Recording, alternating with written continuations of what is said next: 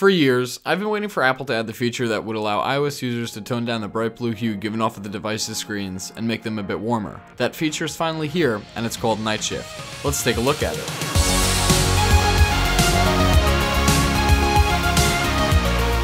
So Apple says that many studies have shown that exposure to bright blue light in the evening can affect your circadian rhythms and make it harder to fall asleep. Well, whatever that means, a new feature called Night Shift uses your iOS device's clock and geolocation to determine when it's sunset in your location. In a nutshell, the feature automatically shifts the colors in your display to the warmer end of the spectrum, making it easier on your eyes. Yes, it's that orange hue you've already known for years, featured on the Mac using a tool called f.lux, and if you're an iOS jailbreaker, you'd know that f.lux is available through Cydia as well. And just as you'd expect, in the morning, it returns the display to its regular settings. Night Shift is in beta right now, featured in the most recent build of iOS 9.3, so we can expect it to hit all iDevices in the coming months. As small as this feature may seem, it's a pretty big deal to me, and that's why I wanted to dedicate a video to it. In the late afternoon, my display slowly transitions from being the bothersome bright blue hue to the warm and easygoing orange tone. It's so much easier on my eyes, and I've noticed that it makes the screen a lot friendlier to look at. I can also more quickly focus in and out of my device's warm hue display to other subjects around me without my eyes bugging as hard as they would with the brighter blue display hue.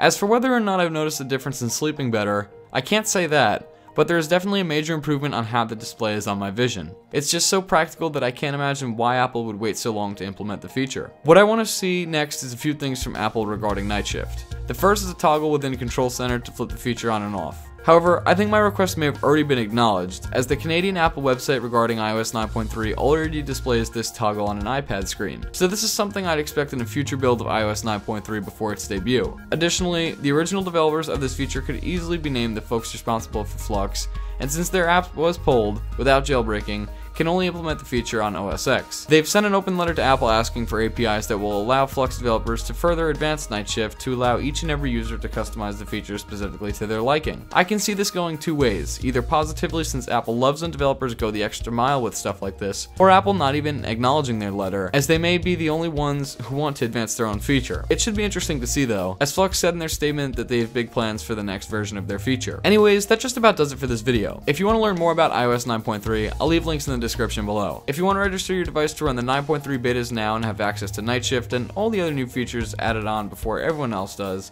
I'll leave links down below to get registered with udidregistrations.com so you could do just that. Thanks for watching this video. If you liked it, please be sure to leave some comments below on your thoughts. Of course, rate, give this video a thumbs up, and click the subscribe button below for more content headed your way very shortly. And that's it for this one, and I'll see you guys in the next video.